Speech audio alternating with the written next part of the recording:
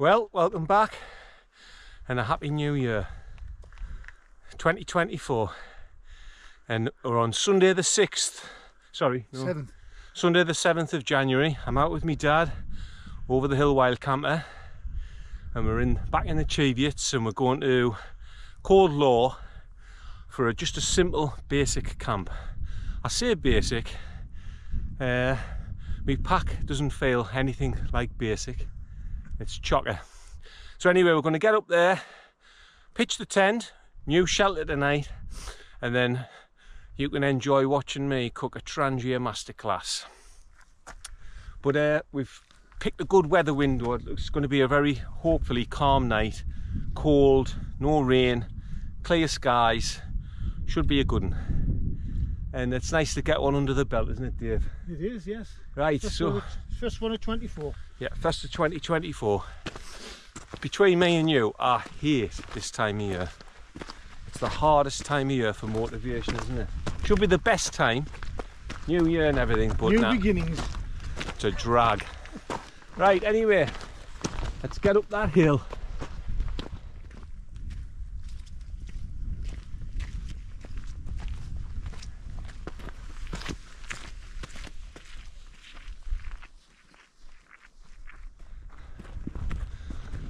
Right, so we're about half a mile or so from the summit of Cold Law in the Harthope.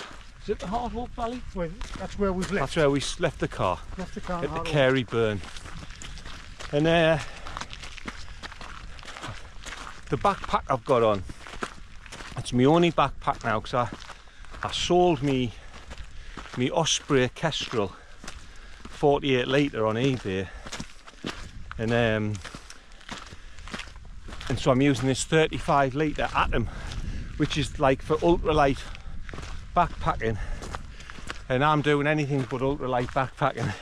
I've not even weighed it today, but I think I look more like a hobbit. I think there's more on the outside of my pack than there is on the inside. I'll let Dave give you a bit of a look at the backpack. Yes, so it's a bit of a mishmash, but as you can see, there's lots of water, lots of food. There's the ensuite. There's Santa's presents. Tripod, brand new camera.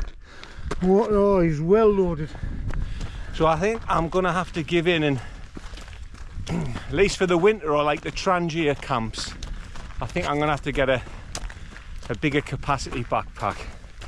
So the Kestrel Osprey 48, it was lovely pack and dead comfortable, but it's like 1.6 kilos before you've put anything in it. And this is like 500 grams, so it's like carrying around more than a kilo. So I don't know. Anyway, once you get over 9 kilos with this pack, the comfort drops, and it definitely does. So anyway, I think I'll treat myself to a slightly bigger pack, but I think still like frameless, and try to keep the weight down, you know. Right, anyway, I'll stop waffling and I'll see you at the top.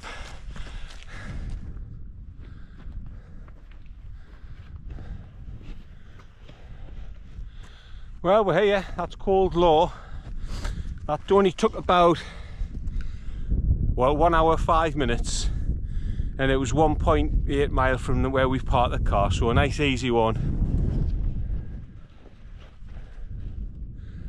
But there's that's a Trig point obviously, and there's a cairn over there by the looks of it. So the next mission is to find somewhere big enough to fit 2 decent sized shelters. Right.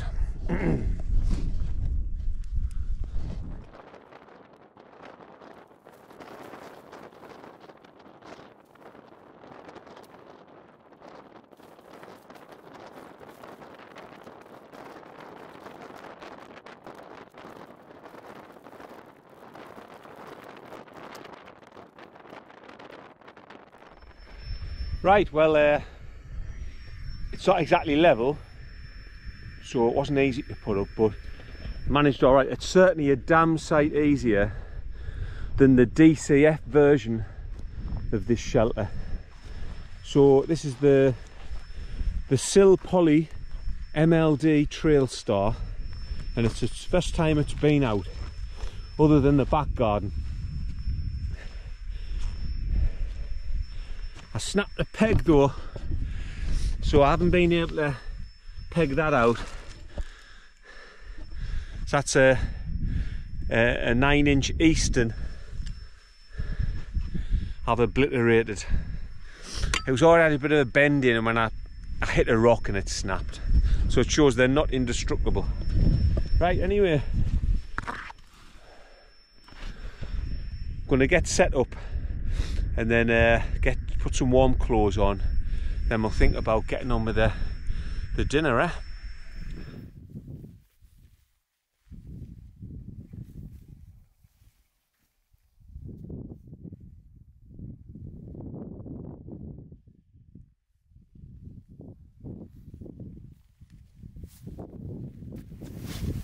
Right, so we've set the kitchen up and we're going to have a Trangia masterclass, and normally I do it from a different part of the world cuisine, and so today it's going to be a North African Trangia masterclass, and we're having Lamb Tagine. So I've lit the stove and I'll try and talk you through it bit by bit. So as you can see, we've got the mise en place going on here. So I'm going to start by frying some onion and some garlic, and then in here I've got some leg of lamb steaks, and I've diced them up and I've marinated them overnight in harissa, and what's that spice called? It's something like ras el hanout or something like that, but basically it's a spice mix that you use for tagine. And then we've got some tomato puree, tinned tomatoes, some chopped up dried apricots, and then we'll finish it with some fresh coriander. And then once that's cooked, then I'll make the couscous. And in the couscous I've got, well, couscous, I've got some dried fruit mixed with some cumin seeds and a shallot. So I'll saute the shallot, then introduce the cumin seeds and dried fruit. Then we'll put the couscous in and then pour boiling water on it with perhaps a tiny little bit of stock, and then let that soak for 5 minutes, and then that should be it. So I'm going to get started now. Right, 1 red onion.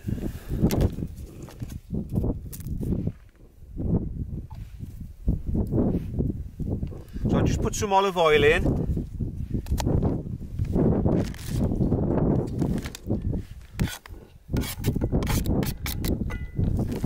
Right, so we're cooking the onion out, and I've introduced some garlic. I put 2 big cloves of garlic in and 1 large red onion, and I'm just sauteing that in some olive oil. But we've got to make sure these onions are well cooked.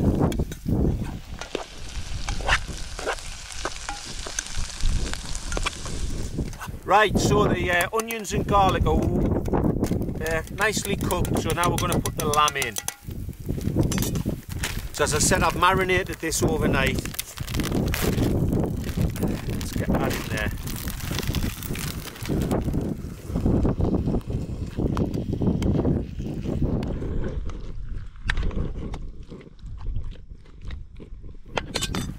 Right, so I've sealed that lamb. So I'm going to put some tomato puree in now, just maybe like maybe a dessert size spoonful.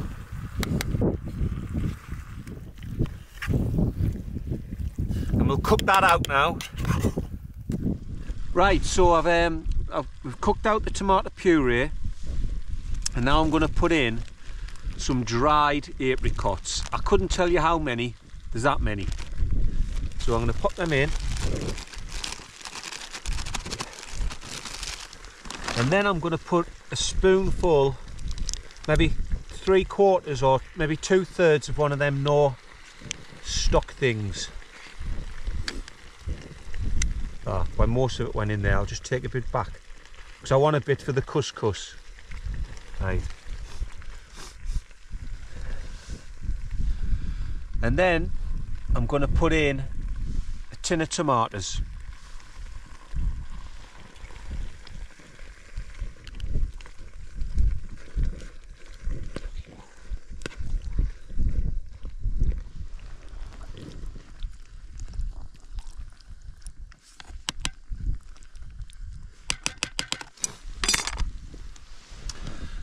So the only other thing left to go in there is some lemon juice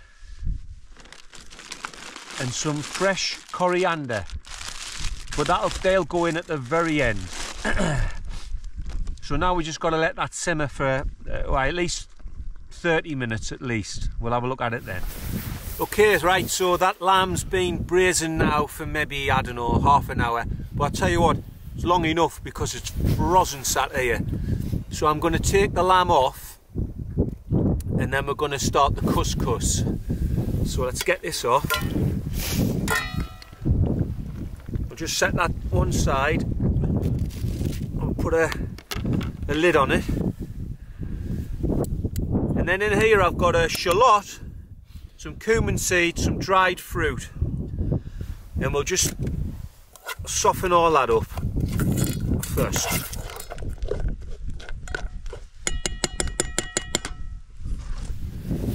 Okay, so I've softened the shallots and the cumin seeds and the dried fruit.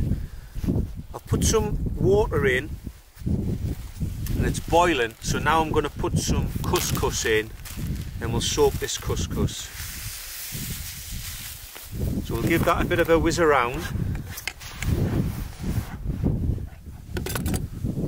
Just because it's so cold out here, I'm just going to let it come back to the heat, which it already has. And then we'll put the lamb back on and we'll use the couscous as the lid and then put the lid on the couscous. Okay, right, so that couscous has been soaking for about 7 minutes, so I'm going to have a little peek at it. That looks like couscous now. That's worked a treat. So I'm just fluffing up the couscous. That looks nice. Great. I'm going to take that off. Put the lid on it. I'm going to squeeze some lemon in the tagine.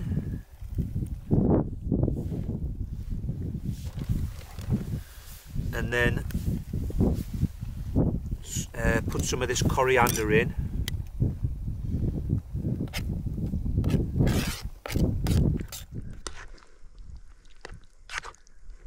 That looks brilliant, doesn't it? It does, it looks lovely. So I'm now going to put the lid back on that. Then we'll give the couscous a squirt of lemon. There appears to be no seeds in them lemons, which is good. I don't know if they've invented seedless lemons. Right, and I think what we'll do now is we'll dish up the couscous.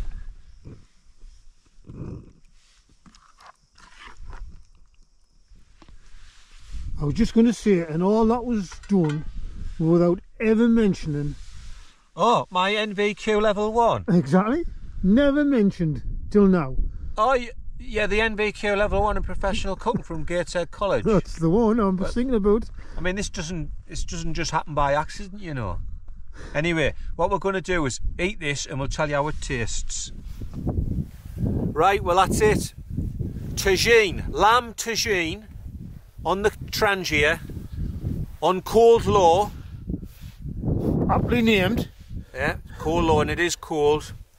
On January the 6th, 2024, and I'll try it.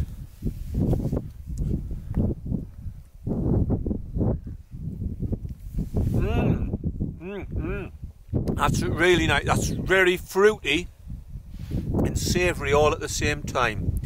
Right, we're going to enjoy this. We'll not make you watch us eat it though. I'll see you when I'm in bed because it's freezing.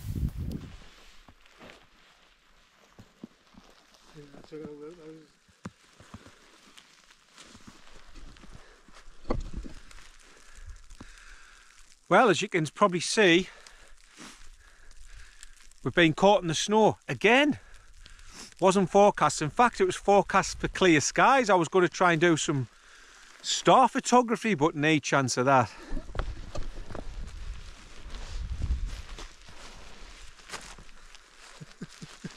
There you go. Over the hill wild camper.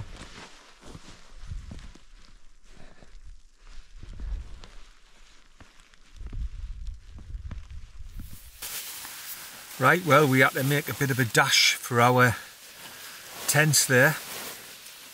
It was forecast for clear skies and the snow came out the blue. But to be honest, I like it when it snows, so it's not a problem. Anyway, back in the tents, I've had a coffee to warm up a bit. Although it's not that cold, to be honest. It's quite comfortable. There's a little bit damp in here on the walls of the shelter. It'd be better if it was a bit colder to freeze it up. But anyway, so we're gonna we'll listen to some podcasts and have an early night, and then I'll see you in the morning. So I'll bid you good night.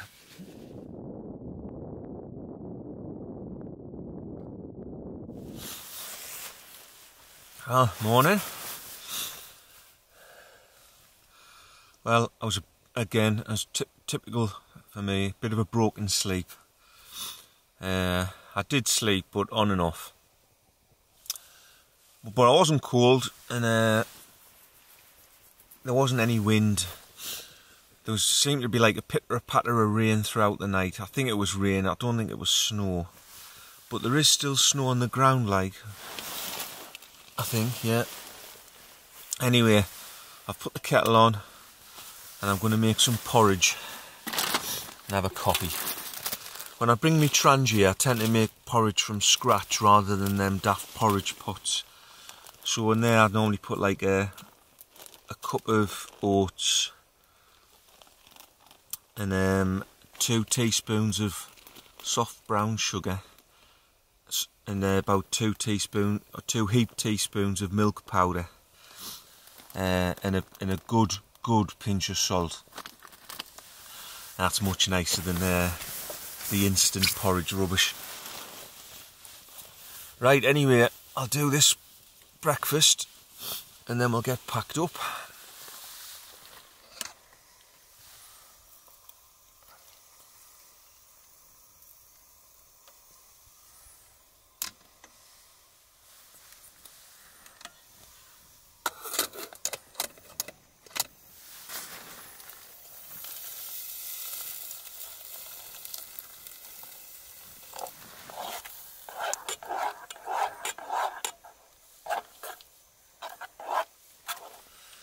Right, so let's give this a go, eh?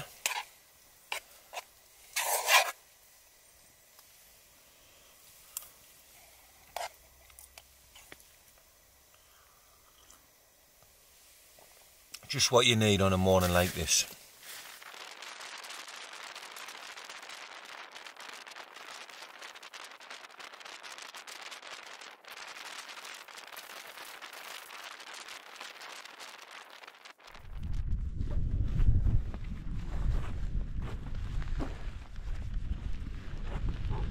Well, as you can see, we've left no trace in a fashion. Nearly no trace. Anyway, that was Cold Law. That's the first wild camp of the year. It's good to get one under the belt. Did you enjoy it, dear? Yes, I did. Aye, it was really good. Nice food, bit of snow. Bit of clag. Bit of clag, nice and warm and comfortable. Proper murky, moody conditions. It's what you come out for in the winter, isn't it?